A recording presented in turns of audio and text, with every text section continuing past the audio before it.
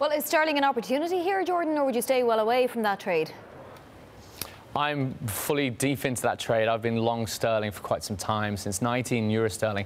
But I've got to admit, it feels a lot more two-way in those risks in the short term.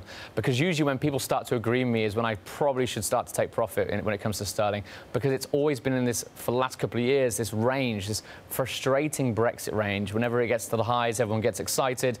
And then suddenly a political headline hits the screen and kind of offsets that momentum that it has, and we go back into that range. We've started to break above those sorts of numbers that I'm talking about when it comes to the range, but it's still very historically cheap. So whilst compared to the last year or so, the pound is much stronger than what it was, in the long term, we're still trading at crisis levels. So I think real money, yes, investors with a long-term horizon can be long sterling here.